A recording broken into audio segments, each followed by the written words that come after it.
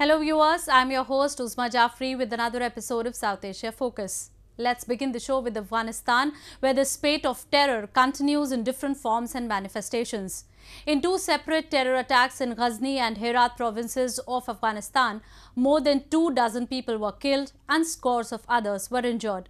While the Islamic State that has successfully made footprints in the country has been targeting the civilians and others alike, Taliban also continues to attack the security forces and their installations. A report.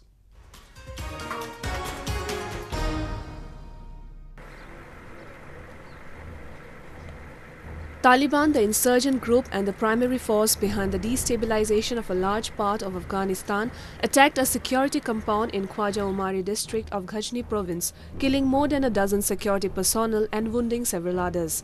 Insurgents who are said to have control over large parts of the region also torched the district headquarters.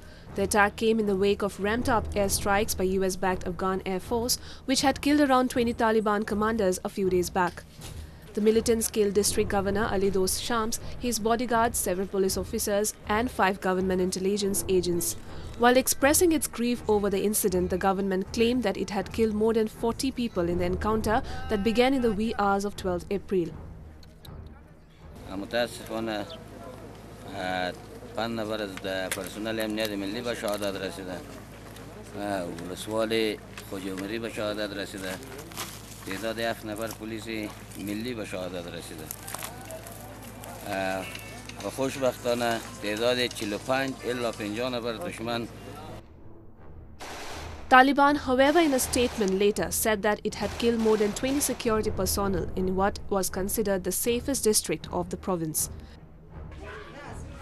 In another attack preceding the Taliban one, at least 8 people, including children, were killed and several others wounded as a bomb exploded in a 3-wheel vehicle near a mosque in Shindan district of country's western Herat province.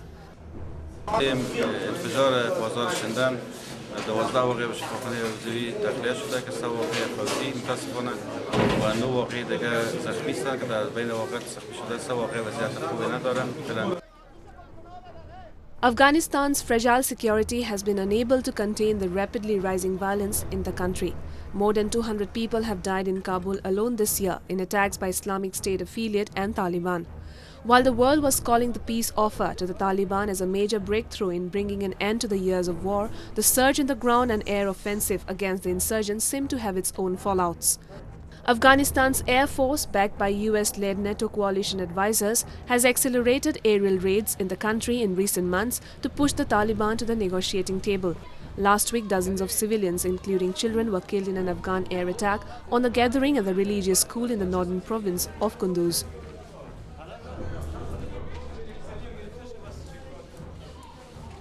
Meanwhile, Afghan President Ashraf Ghani has urged security forces to be cautious while targeting the insurgents holed up in the civilian areas. The statement came after his government was criticized by the international media and human rights organizations around the world. Moving on, the India Nepal decades-old bonhomie got a fresh boost as Nepalese Prime Minister KP Oli travelled India for his maiden foreign visit. It was not just an occasion when bilateral relations between two countries were reviewed, but commitments towards working together for mutual benefits were also made. Millions in India and Nepal who share centuries-old historical, cultural and people-to-people relations are going to have an improved life with the projects in pipeline becoming a reality. A report.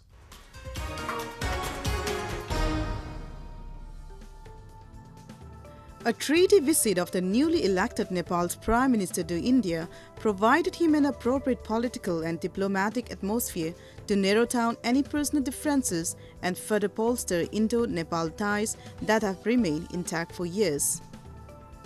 Oli, who got a sweeping mandate in recent elections on his development pitch, has pledged to work with all neighboring countries to bring prosperity to his own country. India, which has been its all-weather friend and strategic ally, has committed him to achieve his objectives. Both the countries have agreed to build a strategic railway link between border district of India, Raxol and Kathmandu in Nepal to enhance people-to-people contact and allow bulk cargo movement. We have developed our friendship according to the needs of times. and according to the desires of our people, with purpose to eliminate, eradicate poverty, improve the lifestyle of our people. Both countries have also reaffirmed their commitment in working together towards various other sectors, from improving trade to stressing on an improved hydropower production. Oli, who has been under constant media scrutiny for his apparent proximity to Beijing, emphasized his government's commitment of working with both India and China without giving any undue favor to any of the two. He reiterated his firm commitment in bringing prosperity to his own country with the help of both giant neighbors. They are developed, they are advanced than us, and they are bigger in size, population, and ahead in development process.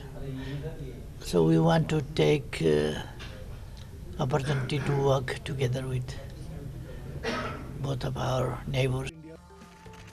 The visit that came at a time when Nepalese leadership was seemingly getting closer to Beijing has been declared fructiferous and satisfying by Oli himself after returning to his home. He apprised his nation that both countries had reached a consensus of resolving all the mutual concerns through cooperative engagements. In 2016, Beijing agreed to allow Nepal to use its ports to trade goods with third countries, ending the latter's sole dependence on India for overland trade. Nepal last year joined the Belt and Road Initiative, which is China's effort to develop a modern sail route connecting Asia with Europe, Middle East and Africa by road, railway, sea and air. However, India still remains Nepal's biggest trade partner, donor and a supplier of the bulk of consumer goods. Both countries have committed to raise their trade exponentially in coming time. Moving on, now we take you to Pakistan's Khyber Pakhtunkhwa province, where the ethnic Pashtun community has launched a protest against the Pakistan army. Recently, several rallies were carried out in Peshawar city demanding an end of the army oppression and forced abductions in the province. A report.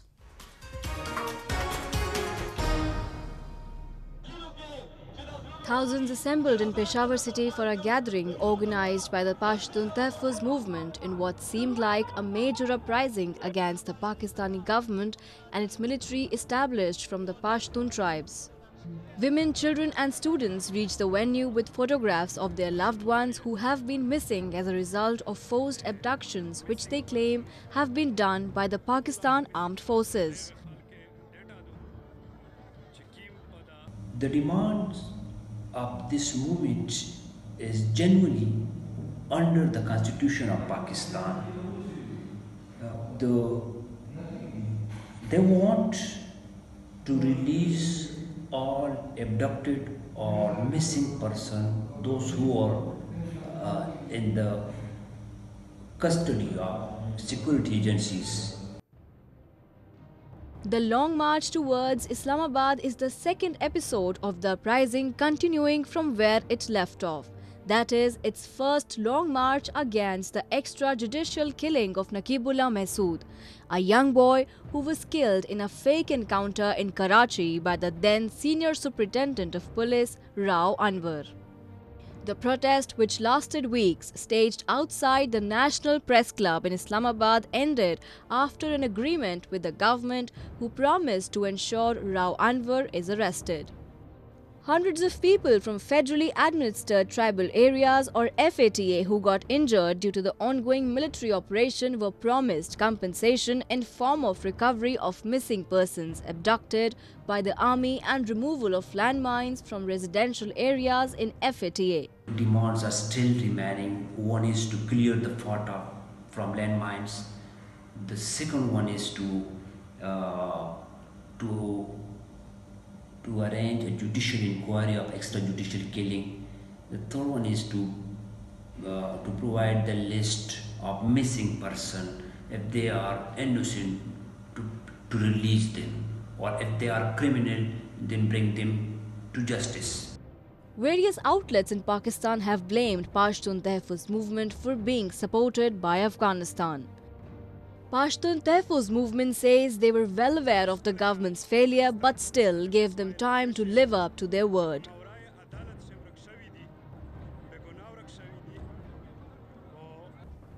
The Pashtun resistance is likely to escalate as army's brutal repression in tribal areas of Balochistan and Khyber Pakhtunkhwa continues. To speak more on this, we are now joined by Fazlur Rahman Afridi, a Pashtun human rights activist. Mr. Afridi, give us a sense of Pashtun issue which has been shaping up into a rebellion. Actually, the problem of Pakistani state oppression and the military operations, they have been going on for quite a long time. But the Pashtuns, due to fear, as they have been labeled as terrorists by the Pakistani state, and the international community has also accepted this wrong version of the Pakistani military establishment. So they were in fear. They could not come out to express themselves. And on the other side, the civilian government of Pakistan was also abetting the military establishment in oppressing the Pashtun people, in arbitrary detentions, in enforced disappearances, abductions and torture, and extrajudicial killing. So the people were in fear. Actually in FATA, especially I'll talk about FATA because this movement rose in the tribal areas of Pakistan. Because the North Waziristan and South Waziristan, they were really subjected to inhuman treatment by the Pakistani military establishment, that about 1 million people have been displaced and 65 to 70,000 people have been killed by the military establishment. Pakistan has denied all your allegations and has said that it is only carrying out operations against the terrorists hiding in the FATA region. What's your say on that? Yes, that is the irony of the fact. It's really irony because Pakistan is playing a double game with the United States and international community. Instead of targeting the real terrorists, the real Taliban who are destabilizing Afghanistan, they are targeting the civilian people. They are destroying the properties and the shops of the civilian people. Not a single. Have you heard any in any news that a Taliban leader was killed in the frontier region and in FATA? Have you ever heard that Al-Qaeda leaders were arrested? Even bin Laden was, besides the Pakistani military academy, he was captured there by Americans, not by Pakistanis. So it's a wrong version of the Pakistani story. So it's not a fact. They never killed the Taliban. They supported the Taliban to use them against like Lashkar-e-Tayyiba and the others against India, and the Pakistani Taliban against Afghanistan. Tell our viewers how Pakistan has been nurturing terrorism inside its boundaries and using it to destabilize Afghanistan. The Haqqani network is there. They have been there. They are training their people to send them to Afghanistan to destabilize Afghanistan. Their leadership is there. Their leadership is in Islamabad. The Haqqani network leadership is in Islamabad. The Talibans are in Quetta. Everybody knows about it. So the Afghanistan claims that Talibans in Pakistan, it's true. And Pakistan is using these Talibans for Pakistan. These are good Talibans. So they are using them for their strategic depth and to create instability in Afghanistan. Thank you, Mr. Afridi. Pakistan is under a constant vigil for its increasingly complicit role in promoting and nurturing terrorism in South Asia and around the globe. It has repeatedly been reprimanded by its close strategic partner for its attempt to mainstream deadly terrorists. Its government has failed to implement constitution in its true spirit in the country and in fact has been acting as a stooge of the military. Its army is involved in heinous human rights offences. Tribal people are constantly getting oppressed by the state authorities. Any reasonable voice speaking against the incompetent and inefficient system has been shown the doors. Today's Let's See how Pakistan is cruising towards becoming a failed state. Pakistan has virtually failed in every sphere today, and with its name appearing in the global financial watchdog, Financial Action Task Force grey list, clouds of global sanctions are looming over it.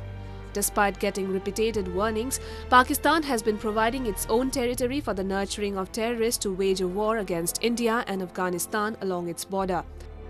A global terrorist is given hospitality similar to that of a state guest. While on the other side, Pakistan's former envoy to the United States, Hussain Haqqani, who served Pakistan for years, has been shown closed doors for voicing his analysis of prevailing circumstances in the country. When somebody has been declared a terrorist by the global community, then all countries should act against such a person. And Pakistan also needs to take steps that will redeem it in the eyes of the world, not be stuck with the label of dragging its feet in dealing with people who do not have a good reputation in the rest of the world. Now, if Pakistan's government or Pakistan's courts or Pakistan's political or military leadership feels that there is no evidence against Hafiz Saeed, then they should ask the international community to provide the evidence that Pakistan needs to deal with this. But international opinion should not be flouted in the manner in which it has been by Pakistan in relation to Hafiz Saeed. Government of Pakistan doesn't seem to have any sway over the army generals and country's secret agency ISI, as it has failed to take any strict actions against the rising clout of dreaded terrorists like Hafiz Saeed, who have got the backing of Pakistan army. Milli Muslim League, a political disguise of Lashkar-e-Toiba, despite facing a strong resistance, has managed to make inroads into the political system of Pakistan. As far as the Milli Muslim League is concerned, the United States has already recognized it just as another name for Lashkar-e-Toiba. One can keep changing the name many times, but unless you change your actions, changing names will not change the reality. And when somebody has been considered and described as a terrorist by the international community, trying to mainstream that them is going to be problematic for Pakistan in terms of its relations with several countries of the world. Pakistan, an economically failed state, has also launched a multi-pronged proxy attack against its neighbors India and Afghanistan, and has constantly been sending its cannon fodder across the border to destabilize these peaceful countries.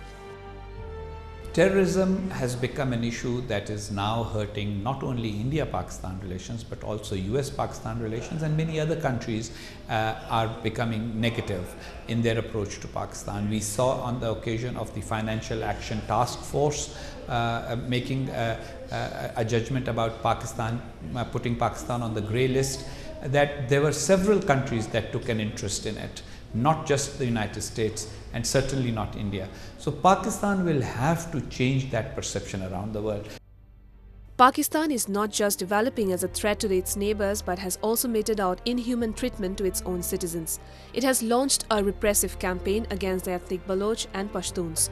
A no-vocal attitude, blatant human rights violations and brute repressions of reasonable voices have been the story of the Pashtuns for the past 7 decades, and it is only getting worse with the time. These people have been marginalized from the political and social discourse of Pakistan. Although Pakistan has denied all allegations, the fact remains that these people are second-class citizens for Islamabad who can be sacrificed at any moment to meet the strategic or vicious needs of Pakistan. The Pakistani youth from the Pashtun community have acted totally spontaneously and without any serious political organization. And that basically shows how a young Pakistani population is quite disgruntled with the situation that they face. The Pashtun Tahaffuz movement, as it's called, must be taken seriously. Instead, the Pakistani deep state is describing its leaders as traitors and as foreign agents. They are not foreign agents. They are people facing injustice, standing up for their rights. It's not just the Pashtuns. I think that we will see similar movements all across Pakistan, because after all, the Pakistani state has for far too long ignored too many people within the country to pursue objectives that have nothing to do with providing education, healthcare and justice to the poorest of the poor. It is high time Pakistan alters its India-centric foreign and domestic policy and concentrates on its declining graph vis-à-vis global growth rate. If the government doesn't rein in those who have been trying to subvert the democratic structure of the country, time is not far when Pakistan will be declared a terror state accompanied with a diplomatic and economic isolation from the world.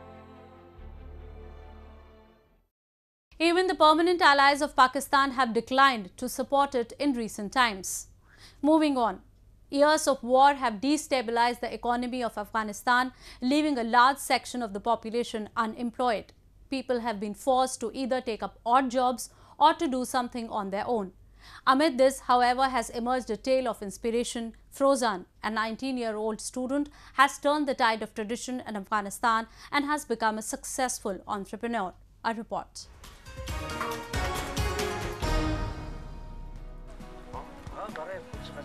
Breaking the societal shackles of Afghan society, where it is rare to find women working outside the home, Frozan, a 19-year-old schoolgirl, is a successful entrepreneur owning 12 beehives of her own. Although the lives of women have improved significantly since the fall of Taliban regime in 2001, traditions, insecurity and recently a decline in international donors is hampering the progress. Frozan too faced familiar hindrances when she set off to realize her dreams of doing something for herself and her family. مشکلات زیاد بود چون در اینجا ما که منطقه داریم یک چی جامعه سنتی است در اینجا دختران نمیتونستن کار بکنن یا بیرون برن به این خاطر مشکلات زیاد بود. باز ما وقتی که کار شروع کردم دیدم آسان است به مردم گفتم مردم درکن مرا قبول کنن باز ما تونستم این کار انجام بدم.